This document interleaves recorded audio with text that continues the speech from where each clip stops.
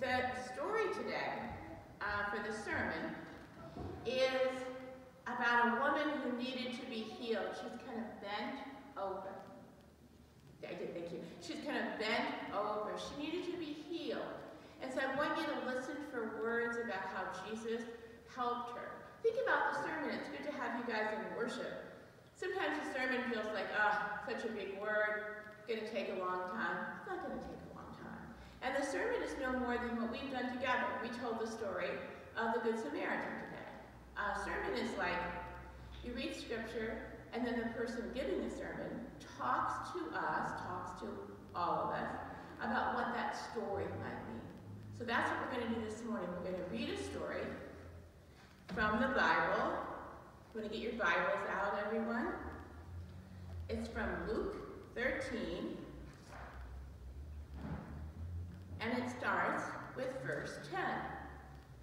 And you all can read along. Get your Bibles out. And I'm going to pray. We do a lot of stopping and praying. But the reason we're praying right now is before we hear God's word, which is an awesome thing, we stop and we get ourselves ready to hear the powerful word of God. So get your Bibles, and then let's have a short prayer. Lord God, we thank you that we know you and that you've given us your living word that is ancient and always there and is true for us this moment. So get us ready to hear what you have to say, that you take my words to proclaim what you're trying to say to us this day and every day. And we come in Jesus' name. We love you, Jesus. And we all say, Amen. All right, Luke 13, starting with verse 10. Listen, people of God, this is his living word to us this morning. Now that's Jesus, he was teaching in one of the synagogues on the Sabbath.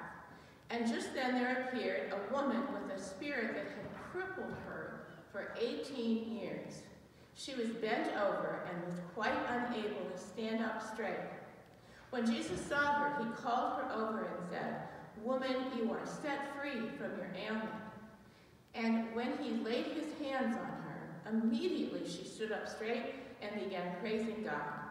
But the leader of the synagogue, indignant because Jesus had cured on the Sabbath, kept saying to the crowd, "There are 6 days on which work ought to be done.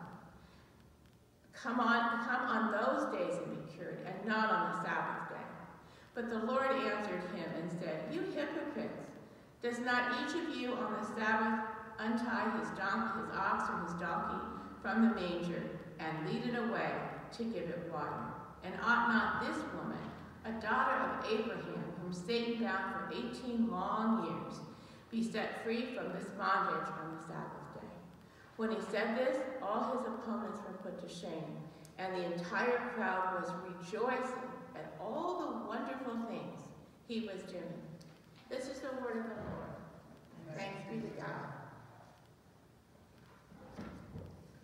One of the things, and I am talking about children today, one of the things, I think of the typical phrase that if you're with children, and you are, that people say is, "Look at me, watch me, watch me, watch me do this. Watch me do this dance, watch me do this trick, watch me do whatever it is," with such exuberance. And it seems like, at least in my family, I think it's probably true in yours, none of the adults ever have enough energy to watch as long as the child does who wants to do the show. You know that? "Oh, watch me one more time. Oh, watch me do it this way, or see this." And I'm saying that as you're listening in a great way. There is such confidence, there's such joy in performing, in getting to show a skill. I love dancing, but I would say I'd be unable to dance in front of you the way I would like to. You know that feeling? Could we all get up and have a dance party? Maybe. But I bet you guys, some of you younger ones, could feel free to get up and just dance. You don't worry about what people are going to think. We learn as we grow up to be like, "Oh, I'm not sure I'm doing it right." You know what I mean. I'm not walking around saying, hey, coach, watch me dance. Maybe someday I will. It'd be a good thing if I did. We get a little bit self-conscious as we grow older. We get a little bit, I think, messed up. And we think, maybe I'm not enough. Maybe I'm not good enough to dance here. If I'm not walking around saying, watch me. Keep that in mind as we talk about the story today. Today we meet a woman without a name who is set free. And at first you might think with this story that you don't have anything in common with her. But I'm asking you to listen closely to the story, and I'll bet you're going to find many ways that her story touches yours this morning. The healing stories in the gospel, especially in Luke, are never just about Jesus' power to bring back healing and physical wholeness. It's about all the whole life of the person being set free. So we have a story about a woman whose back is so bent and hurt that she's bent over and she can't see straight.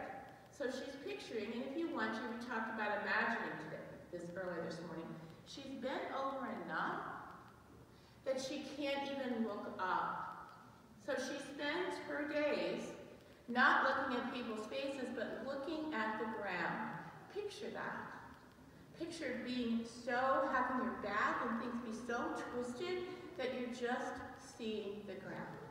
When people talk to her, she can hear them, but she doesn't look up and see their faces because she can't. We don't know what the cause of the person's illness was. We don't know what happened to her. She had an accident.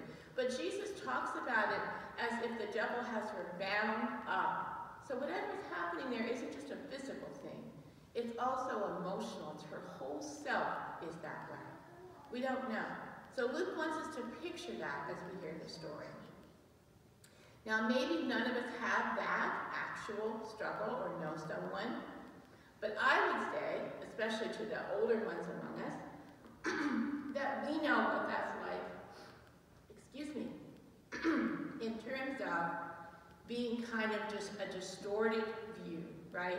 Adults learn to kind of, unfortunately, see things differently. We hear the messages, we hear situations we've been through, and we start to think about ourselves as not enough. We're not smart enough, we're not good enough, we're not rich enough, we're not like our sister enough, we're not like our brother enough. And we start to feel the sense of shame about who we are. And that story comes from the very first story about people in the Bible, about Adam and Eve. Adam and Eve were tempted. They wanted to be, not just celebrate what they had, no, they wanted more. They wanted to be just like God. And when they did that, when they disobeyed God, the first thing they felt was shame. They felt ashamed of themselves, they said. And God said to them, wait, who told you to be ashamed? And it was the deceiver. They're two different things, two different words that we use almost interchangeably, but they're very different. One is shame, and one is guilt. And we use them as if they mean the same, and I'm asking you to take a moment today to realize that they're different. Guilt is in the Bible. Guilt, the Apostle Paul says, is godly sorrow, because it's the feeling we get when we've done something wrong. And we all do things that are wrong. When I know that I am guilty of something, God uses that guilt to bring about a change in my life. He speaks to me, and it means when I say that I repent, that I'm like, I did that wrong. I was, fill in the blank. I was impatient. I wasn't kind enough. I did something. I'm guilty of that. And that allows me then to say back to God, God, I don't want to be that way. I want you to forgive me and help me do it differently.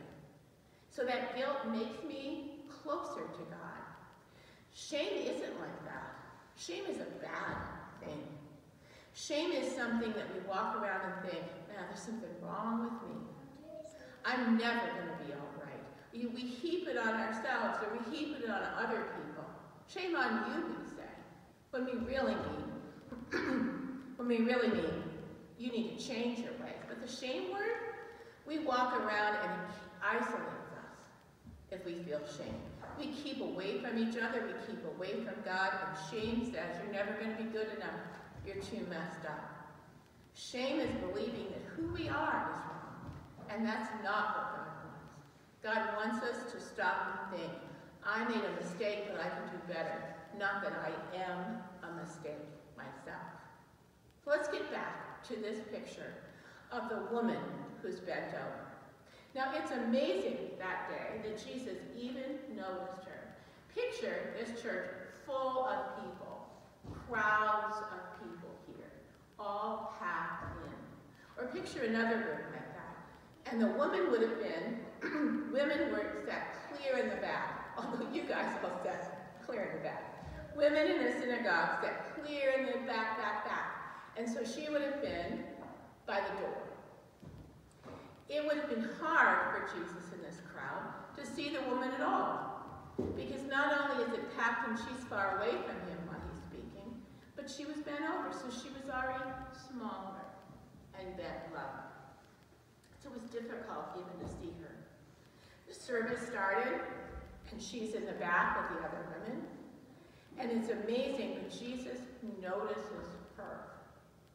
Jesus, if you'll remember and see again in Scripture, always notices the small things, the birds, the lost coin we're going to talk about, the lost sheep, a little man up in a tree. He notices the little things and the little people, and he sees this person way in the back. And he doesn't just notice how small and bent over she is. He turns kind of his gaze on her, and he sees what's important to see on that day. First of all, this woman doesn't come into the synagogue to worship. It doesn't say anything about her that she was hoping Jesus would be there. She doesn't try to push to get close like other stories. She doesn't tell herself that she just touched him. She's just there. She's just there. She doesn't have to say anything. She doesn't have to beg him for anything the way we see in other stories. She's just there in his presence. And Jesus notices her. Because his eyes, just like I was having the children look for the lamb, his eyes are looking and always on us. All he says, Jesus says, is, she's healed. Puts his hand on her and she's healed. And she, for the first time in 18 years, stands up straight. All of that's gone. Now, you may not have had that physical healing. I just came through something recently in my life that was tough, emotionally tough. And I said to my daughters, oh, I think I'm taller. And they're like, Mom, I'm not really. I just feel lighter and taller. Do you know what that's like, adults? You do. When you're in the middle of something, you're tensed up, you're bent over, and she stood up straight for the first time in 18 years. And the first thing she saw when she stood up was Jesus' face. How cool is that? Jesus knows that shame keeps us away, keeps us bent over, keeps us looking at the wrong things because we lose our perspective. He is stronger than anything that happens to us. He can set us free from the shame. So she sees him.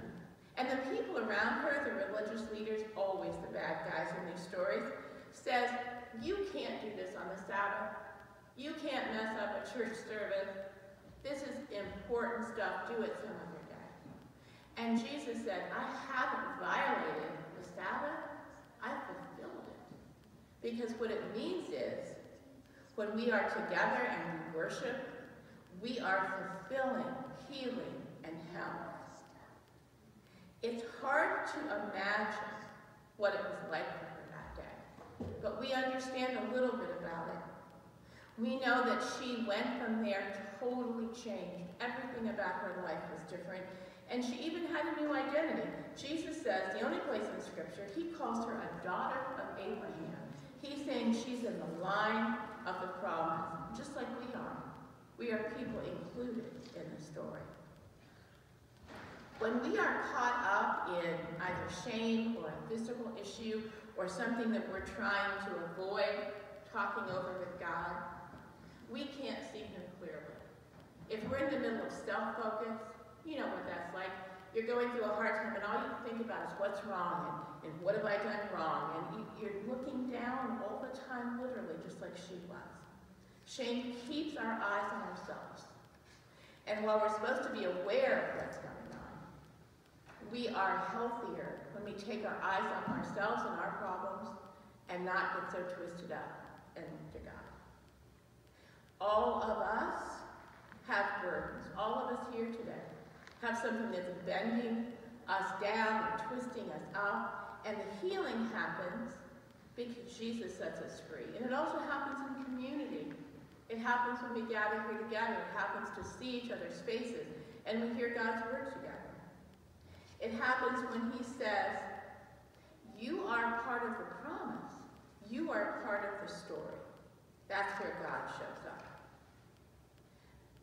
When we think back to that first image of the dance, of dancing around, of saying, look at me, that's the feeling that Jesus literally wants us to have.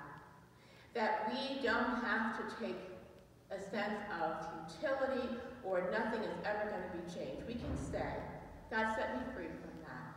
And let me be free to maybe not perform for others in a dance, but have my eyes open and have the shame be gone. I don't have to focus and worry and think, what did I do when I should have done that, and all the regrets. I can put that down. I can look up, take a breath, I can stretch my arms out, and I can praise God that he set me free. And we can all just dance together in the life of faith. And to God be the glory. Amen.